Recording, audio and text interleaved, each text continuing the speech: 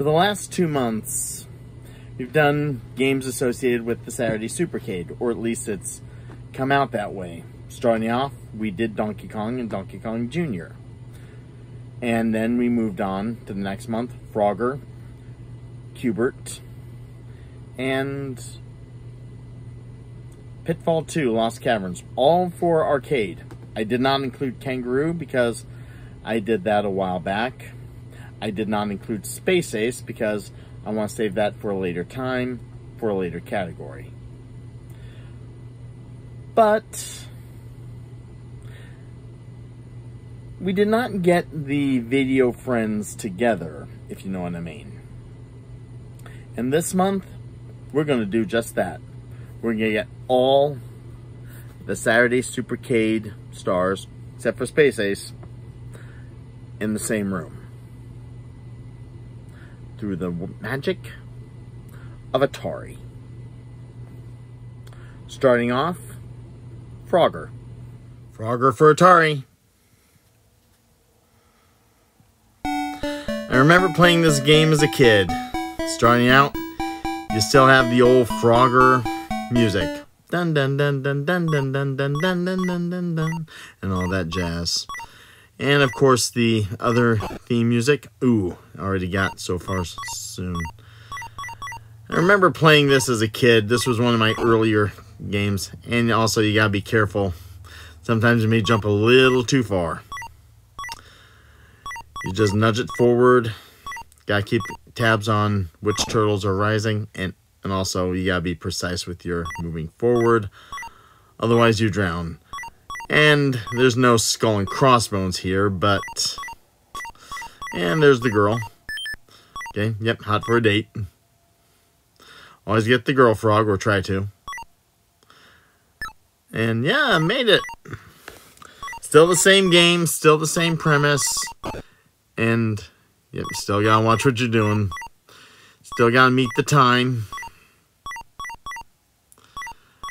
You still get the same surprises. The crocodiles, the alligators, and the lily pad can show up on occasion. Sometimes you'll even see a snake on a log or a snake crossing the road.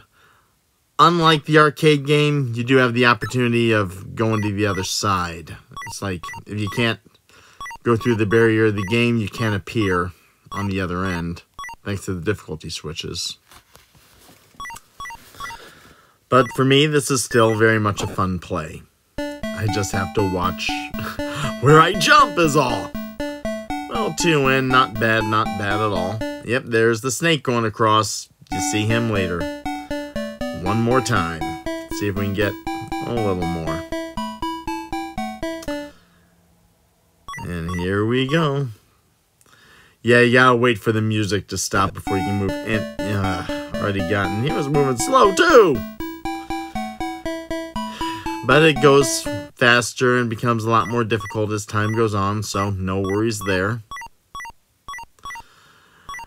I think Parker Brothers Atari is pretty dang close to the original. At least it feels that way. You just don't have the constant music going on, but you still have the music at the end and at the beginning. Signaling the start and the end. And of course, the girl frog. Come on. Oh. Yep. Here we go again. Am I going to make it? Made it. Did I make that? Okay, come on. Moving up forward. Moving on over. Yada on over. Jumping up. Yep. Killed myself and killed my date. Yikes. Okay. Jumping up. And, yep, overbalance there. You can find yourself doing that if you're not careful with the controls. Okay. And the timer bar off to the right, indicating how long you gotta get to the top of the lily pads. Almost there. Made it. And did not make that. Dang. Frogger was one of the earlier games I had as a kid. It still is fun to play even to this day. They got it as close to the arcade as I felt it could have gone. You still have quite a bit of the music. It's not continuously playing. You have to get used to playing in the silence. But if you do that, you can still have as much fun with Atari's Frogger, which was brought out by Parker Brothers, and the arcade version, and maybe even other versions as well. Next up, Donkey Kong! Donkey Kong! And it does not look all that impressive. I get why this has the reputation it does. Well, Mario still looks, well, like Mario. It does look like he's putting on a few pounds, though. And, well, it still jumps, but, hit detection. Didn't I clear that? And I guess some people probably do think they get Pac-Man vibes from this, and I can see why. Ooh, yep. Still get a few surprises here and there. So, the ladders are, well, you can climb those. Ugh, that's a surprise. So, one more try. Yep. And Donkey Kong, well, some have said he looked more like a gingerbread man. I guess I can see why. It looks like I made that, okay, but did not make that. There's basically just the two levels here, at least as far as I've heard. I've made it to the second level of picking up the pigs, I believe once, but never got further than that. I guess you try to put as much of the game as you can into this cartridge, and yeah, it's playable and you can enjoy it. You can get the Donkey Kong feel out of it, but yep. And yeah, the barrels just disappear, and you also gotta be careful where you hit. It's fine, I guess. Donkey Kong by Coleco, it gets a bad rep, and you can understand why. But the game is playable, and it still has its challenges to it. So you can play it if you have to, and if you enjoy it, and you can enjoy it, but it can also be frustrating at times. And some people consider it poor quality. It's what worked for the Atari at the time. Remember Atari's Pac-Man. Although, as time went on, homebrews and hacks did seem to fix a lot of the problems we had with the games we played growing up. Like with the Donkey Kong Reloaded. Reloaded. Donkey Kong! Well, Mario looks a little better. He looks a little more slimmed down, and his overalls are more in tune to the color. Barrels are still pretty much the same. It still looks... It looks a little more cleaner. I wound up saying the difficulty to hard, I guess. Nope, switched it back. Sorry. A little fiddling with the controls for a sec. The walls seem... Ooh. Yeah, but even the slightest hit detection can still get you. It feels better, at least for me it does. And like the first game, you only have one hammer, and yeah, there's a headache. And basically, you have to push the button to start. There's no reset, you just press and get moving. But yeah, the gameplay is like Donkey Kong. And yeah, though it's not like the arcade. I mean, some say this was a poor man's version. Yeah. But this is a little more hacked, a little more cleaner. It's still very much like the Coleco game. It's just better dressing. But yeah, you can play it and you can enjoy it. Oh, careful with that barrel. Yep, made that one. Made that one. Come on. Up and made it to the top. Of course, Donkey Kong does not take the girl away. And he just made it. And yeah, ducks in a row. Let's see if I can get this one down. It's picking off the pegs. You pick out the pegs. You also lock in the ducks. Give yourself a little bit of a safe haven, safe berth. Jump to the other side. Watch yourself. There goes the peg.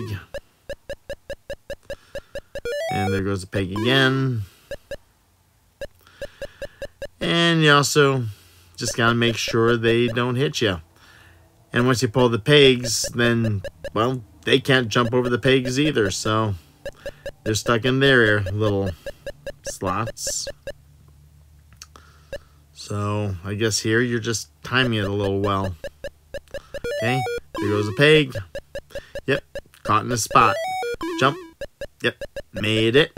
There goes a peg. Jump. One more. Watch yourself. One more. Yep, you made it. And it's back to the original maze. This one felt a little more playable than the first. Whoever did the work on this did a pretty good job. And barrels seem a little easier to climb. Well, easier to jump over, but you still have to be careful about the hit detection. Jump, and of course the hammer. Jump. Gameplay is the same. Graphics a little better. Donkey Kong still looks like a gingerbread man. And what is he doing? Oh, I guess he's trying to pound his chest, but it's not. I don't know if it's coming out like he's pounding his chest or not. Might just be strumming an air guitar twice or something. Or something. And let's try the other side, I guess. Yeah, the hammer's in the center. I guess you never really go for that. Well, knock that one out. Wherever the duck is on whatever side of the peg, that's where you trap the duck at. I mean, if you pull the pin and the duck is on the other side of the scaffolding, then that duck will be trapped over there. Climbing up. Again, usual stuff. I found myself playing this a good bit. This one was more fun, I guess, than the original one was. But yeah, you can also get bored playing this after a while. You can enjoy it, but you can get bored by it. Yep, you see? Duck's trapped on the other end.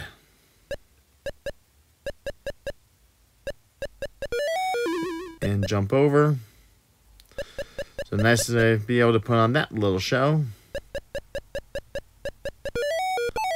And it got me on the way out. Well, a little something different there. And missed that. You know, once you know the formula of this, it gets pretty boring after a while, I guess. And yeah, you also gotta be careful not to step on the pegs or you fall down. Donkey Kong Reloaded seemed like a more fun and easier game to play. I was able to get through it a little better, but the play was still the same. And Mario, as I mentioned before, he seemed a little more color coordinated and not as portly. But I'm going to do a little deviation from the Supercade for once, because, and oh, don't worry, I'll be getting back to that, because there's a little bit of a controversy around Donkey Kong that it ripped off King Kong. At least that's what the Universal Studios lawsuit to Nintendo emphasized. If you know your lawsuit history, the suit was thrown out because it was stated that Universal was suing for rights that they did not own. But that did not stop from a King Kong video game being made for the 2600. I'm not sure what the banner was for that. Maybe it was a 20th Century Fox game, as they always liked making use of movie properties. So, we're going to compare Donkey Kong the video game to King Kong the video game. King Kong the game. Okay, let's see how similar this is to the movie or the previous game. That, I guess, is King Kong. World Trade Center, Empire State Building, I can't say for sure. Up top, it's either Fay Wray or Jessica Lange. Down below, it's Bruce Cabot or Jeff Bridges. Charles Schultz, Snoopy always did like making fun, participating in King Kong. I don't know what that is, but that was a jump. And are those birthday candles? And I think you just got trashed by one. Lives indicator below. You got two Jeffs or Bruces. And I guess he is sending down cupcakes. And there are gaps you have to jump over. Yep, jump over the cupcake. Jump over the cupcake, and it seems like, I guess, the cupcakes can go down the gaps. So there's a little difference there. And I guess you jump up a floor, and King Kong can jump down to maybe where you are, so he never stays up top. Fay Wray or Jessica Lange is able to stay up top, though. So, slight difference there. Let's see if we can get one more. Climbing the stairs, climbing the ladders. And watch out for those, well, yeah, the cupcakes. I did not know King Kong liked cupcakes. Well, they look like cupcakes to me. And watch out for the cupcake. And, ooh, no, got me. And there I am, crumpled heap, and that's it. And for those saying that Donkey Kong ripped off the movie King Kong, well, I guess at the end of the day, they could probably say a little bit about the game King Kong ripping off Donkey Kong. Similar premise. You had an ape at the top of a building. Scaffolding? No. Donkey Kong was scaffolding. King Kong was a building. World Trade Center, Empire State Building. Go with your preference. But there were also a lot of differences in this game. For one thing, King Kong could come down and come after you. And there were also some gaps you had to jump over. A little like when you remove the pegs off the second level scaffolding of Donkey Kong to send Donkey Kong to his end so you could run away with Pauline. Between King Kong the game and Donkey Kong the game, there's definitely some similarities. But there's also quite a few differences too. But now, getting back to the Supercade, Q-Bert. Q-Bert.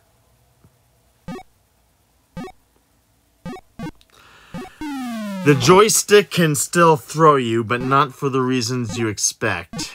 You expect things to be a little different on this game, but actually, I think when you move the joystick a little, it still comes off the same.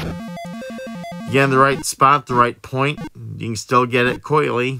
Coily's still a purple ball that becomes a coily snake.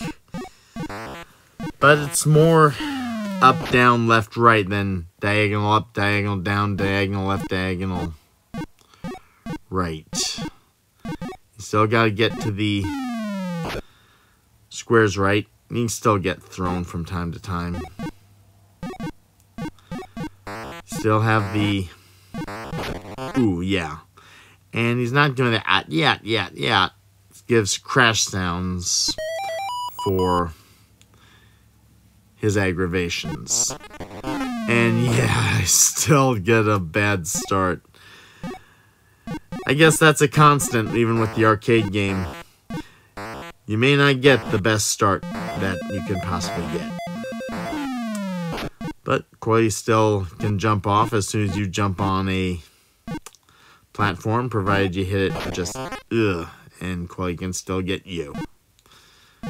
Okay, going almost got it. Down.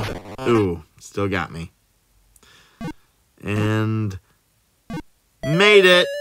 I think that was more important. You're still, levels are still the same. You're still changing colors.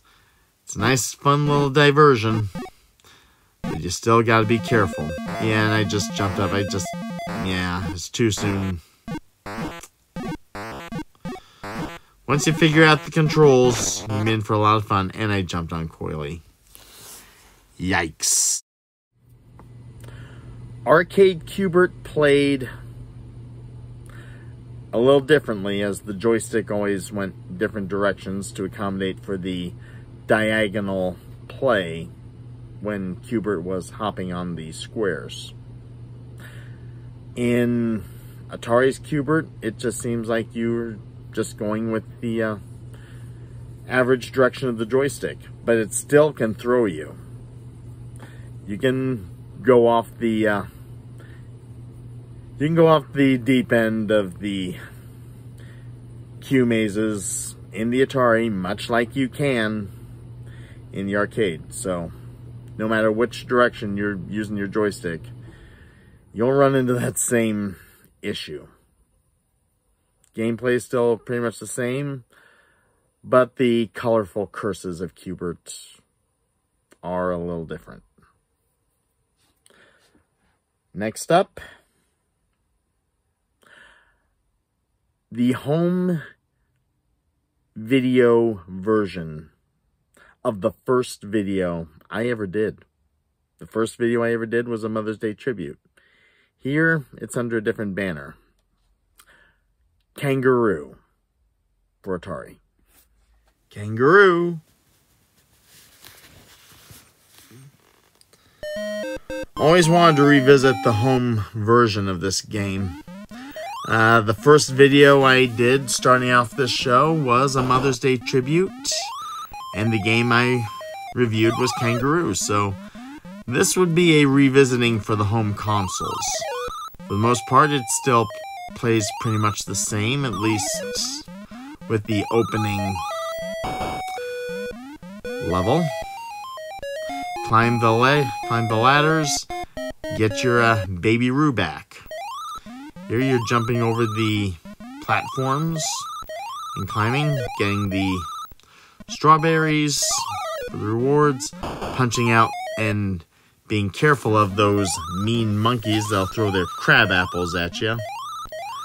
Ring the bell to cause a nice little snooze. Help you along. You're hopping along, and you also gotta time your jumps well. Again, not all the levels are on in the home version. I guess I got one, but still got punched down.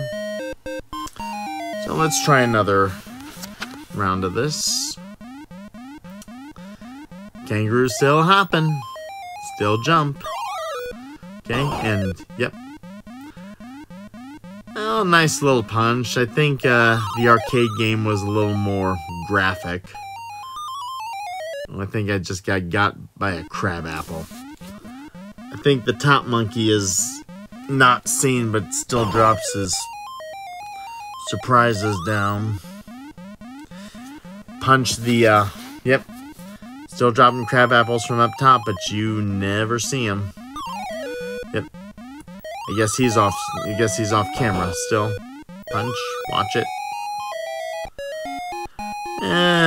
Made it before the apple could hit. And also, the little Joey is not exactly happy to well, actually, I think he is happy to see. He's just not calling out for Mom like the arcade game did.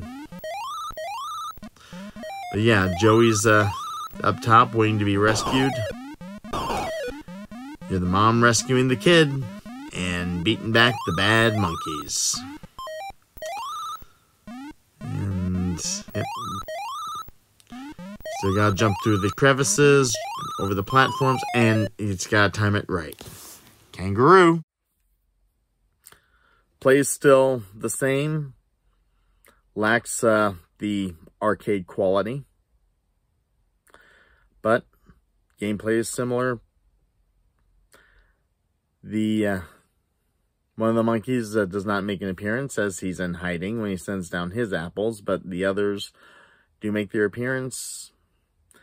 And you do make it to the top to save your little Joey. But apparently, as far as I've been able to tell, there's been 2 levels to this home version. As far as I got, the arcade had a lot more. But it's still a fun play and still has its challenges to it. It is definitely one I could sit down and enjoy playing again. Next up, Donkey Kong Jr.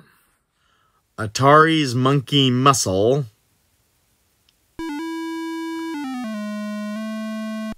does not look like much. I think this could be very much like the Atari version of Donkey Kong. I mean, you play as best you can with it. And Junior, I'm not sure he looks so... I think that's as close to a monkey as you could get for the Atari. Those metallic crab things. And yeah, you gotta watch out. And you can still take falls. And those crab things, well, they're smaller than you'd expect. But they still have their bite. Okay. Still sliding up, sliding down vines. You still gotta avoid those things. And still gotta climb the vines to get across to save your papa, who still looks like a gingerbread man. And you also gotta watch the water below.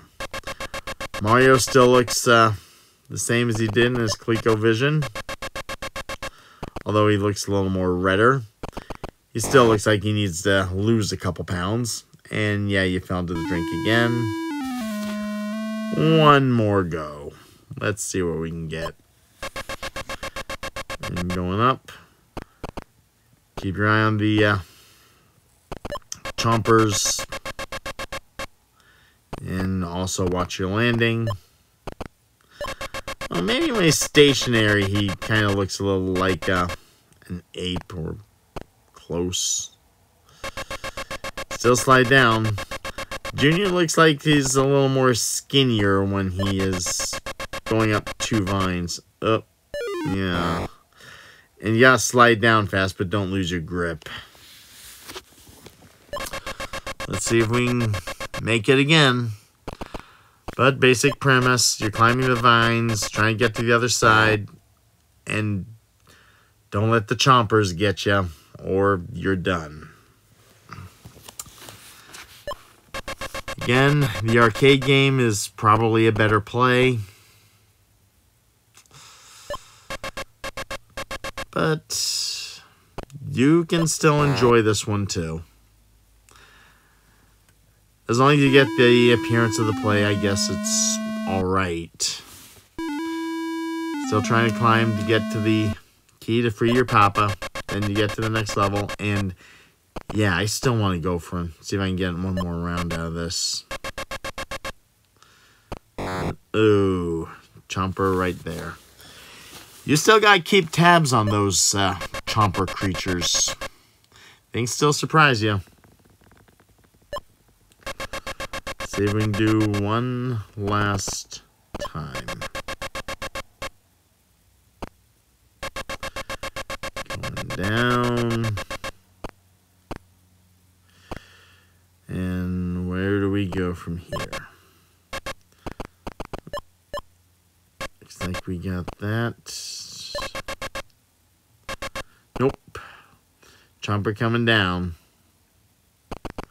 Guess there's a little bit of a pattern to the chompers coming. Just a matter of keeping tabs on it. Okay. Yep, watch out for that chomper. Come down. Ooh, made it. Double. Yeah, you go faster going double, but watch out for that chomper. Made it! Jumped over. Come on, come on, come on. You almost got, and you got him. But yeah, Mario does not carry off the ape. And before I get started with that, I get got by a low-flying goose. I basically would have to start all over again with that. Should I do it? Yeah, I do it. And watch yourself.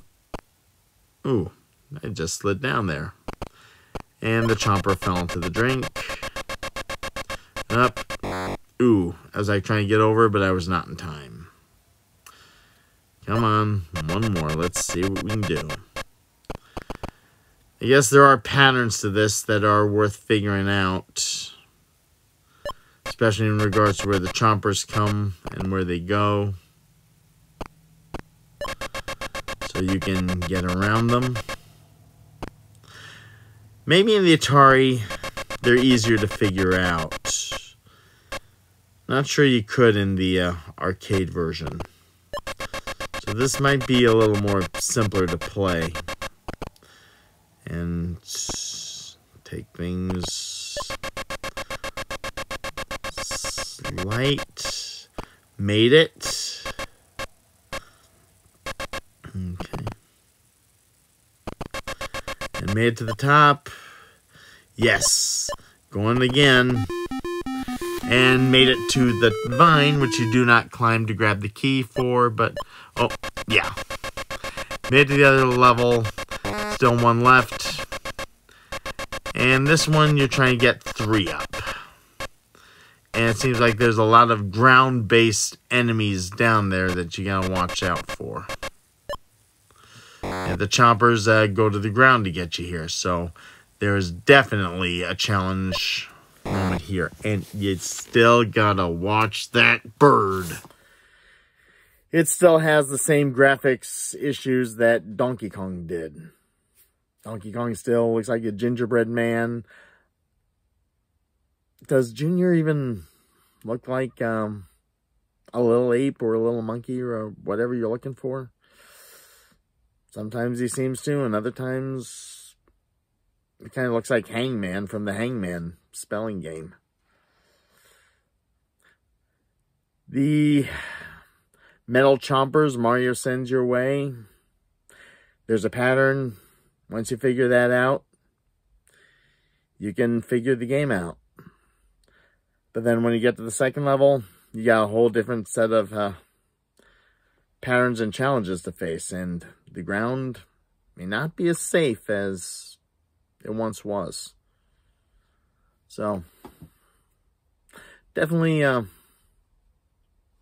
can have some fun with playing it, but I understand if you're not in a rush to, and the arcade version's more your speed.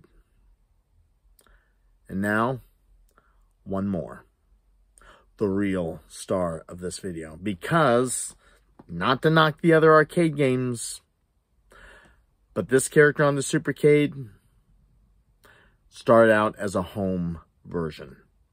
It was the home version that made his name. Yes, I showed an arcade version of a sequel game, but not the original game of which he was based off of. Here, I will be showing that game. Pitfall. David Crane's masterpiece. Pitfall by Activision. Pitfall Harry, the hero of the Supercade. Well, actually, the Supercade had many heroes, but this was very much the archaeological thrill. Well, the adventurer thrill, not... Pitfall was looking to be an archaeologist, but he was also a treasure hunter. Jumping over logs, jumping over scorpions, the vines. Classic. Classic Pitfall. Jumping, swinging, watch the gators, and time that right, or your gator lunch. They're open. Time it, and yeah, watch the logs again. If you're lucky enough to get a rope swing with the gators on it, you take full advantage. You also have the under caverns that you have to look out for. Ooh, yep, stationary cobra you gotta watch out for. Jump over that. Treasure, which gets you a little more. I guess the clock is you have to find a certain amount of treasures within that certain amount of time. But you also gotta keep tabs of all the traps around you. Open water and opening tar pits. You wonder why the vine's there? Well, I guess as you know now. But if you're without one, you still got to keep an eye open for it. Yeah, you just stepped off there.